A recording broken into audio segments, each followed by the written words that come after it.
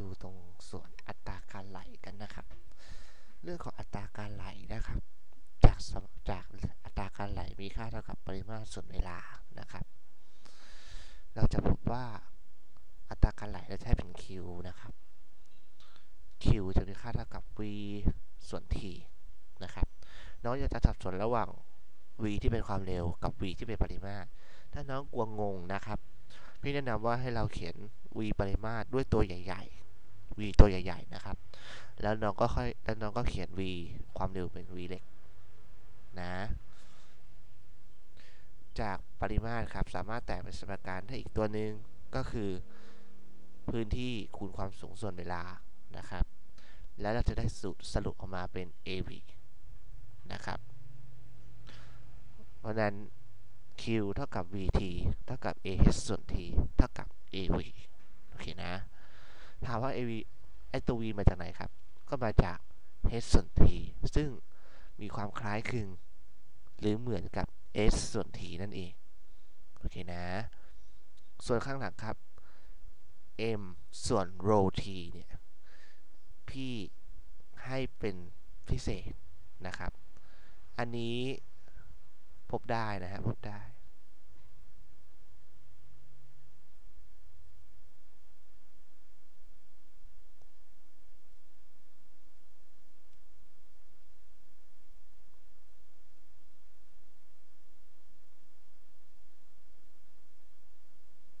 โอเคนะ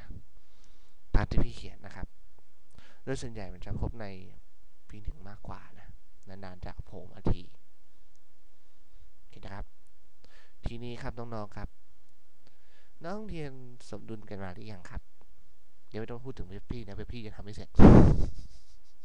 เอาตอนที่น้องเรียนก่อนตอนที่น้องเรียนสมดุลมาแล้วหรือยัง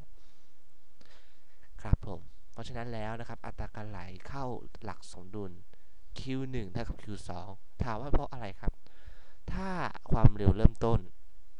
ขอไปครับถ้าอัตราการไหลเริ่มต้นมีค่าเท่ากับอัตราการไหลตอนจบเราจะได้ว่า A1V1 เท่ากับ A2V2 แพทเทิร์นแรกเลยนะครับและเป็นแพทเทิร์นเดียวในอัตราการไหลโอเคนะจบแล้วนะครับเรื่องอัตราการไหลง่ายไหมแต่ก็สอบไม่ง่ายอย่างที่คิดนะครับระวังดีๆทีนี้เรามาดูสมการไมดูรี่กันนะครับที่พี่คาไว้เมื่อกี้จากความดันนะครับบวกด้วยพลังงานศักส่วนด้วยปริมาตรบวกด้วยพลังงานจนสุดปริมาตรเท่ากับค่าคงที่1นะครับพี่ก็แตกสูตรออกมาตามที่น้องเห็นนะครับพี่คงไม่ต้องอธิบายเพิ่มเติมนะครับแต่พี่ที่อธิบายก็คือตัวนี้ครับพอเราแตกสมการได้นะครับเพราะฉะนั้นแล้วสูตรสมการของแมดูรี่เนี่ยจะเป็นค่าเท่ากับ p บวกเศษ1ส่วน2 rho v กำลัง2เท่ากับ rho gh เท่ากับค่าขอไปครับบวกกับ rho gh เท่ากับค่าคงที่นะครับถามว่ามันไปเชื่อมโยงกับไอตัวโจทย์เมื่อกี้นี้ยังไงตัวนี้ครับน้องถามว่ามันมายังไงถูกไหมน้องครับพี่สรุปง่ายๆเลยนะดังนี้นะครับถ้าความดันมันพุ่งสูงขึ้นนะครับฉะนั้นแล้วนะครับความเร็วเนี่ยจะลดลงหมายความว่ายังไงครับหมายความว่าความดันจะแปรผกผันกับความเร็ว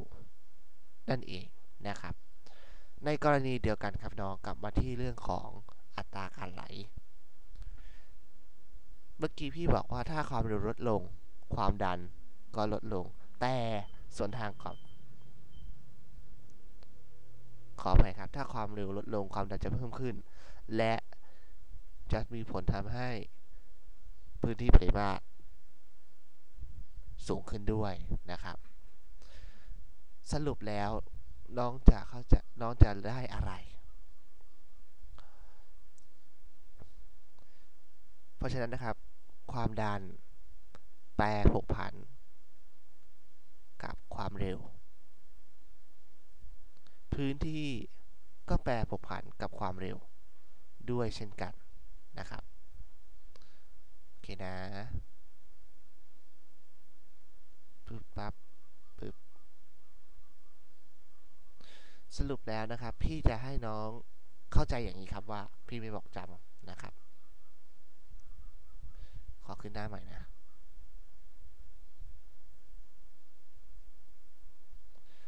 ถ้าเจอท่อแบบเมื่อกี้นะครับเจอท่อแบบเมื่อกี้นะแล้วเขาถามความเร็ว2จุดนะให้น้องจำเสมอไปครับว่าให้น้องเข้าใจเสมอครับว่าจริงๆให้จำก็ได้นะแต่อยากให้น้องเข้าใจมากกว่าพื้นที่มากๆความดันสูงความเร็วต่ำๆนะครับโอเคนะพื้นที่มากๆความดันสูงแต่ความเร็วมันต่ำๆในกรณีตรงกันข้ามครับพื้นที่น้อยๆความดันก็ต่ำความเร็วกลับสูงนะครับโอเคนะเพราะฉะนั้นครับนี่คือทริคส์นะครับเรื่องของท่อนะครับ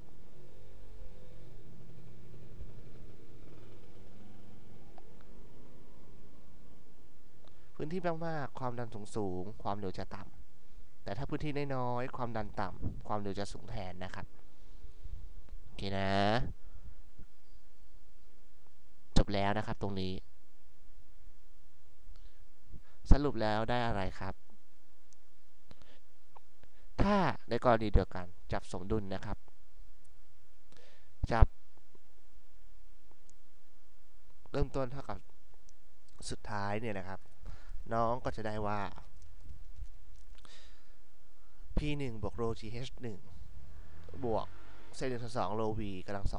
1เท่ากับ p2 บวก rho gh2 บวกเซนบวกขออภัยครับ p2 บวก rho gh2 บวกเซนส่วน